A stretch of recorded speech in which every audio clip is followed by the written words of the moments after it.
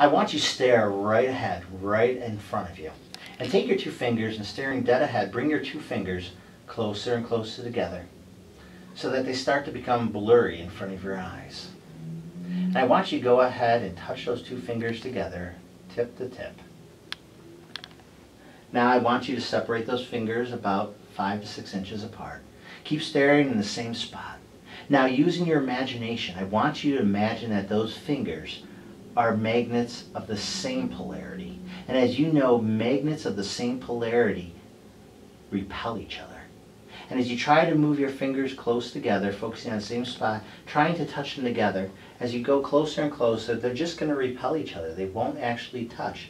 Every time you try to move them closer, they're just going to repel each other. They don't want to touch. They just seem to go above, beyond, behind, or in front of each other. They just don't want to touch. Now go ahead and pull them farther apart. Now I want you to imagine that they're magnets of opposite polarity. And as you try to put them together, you'll find they attract to each other and they easily touch each other. Very good. And relax.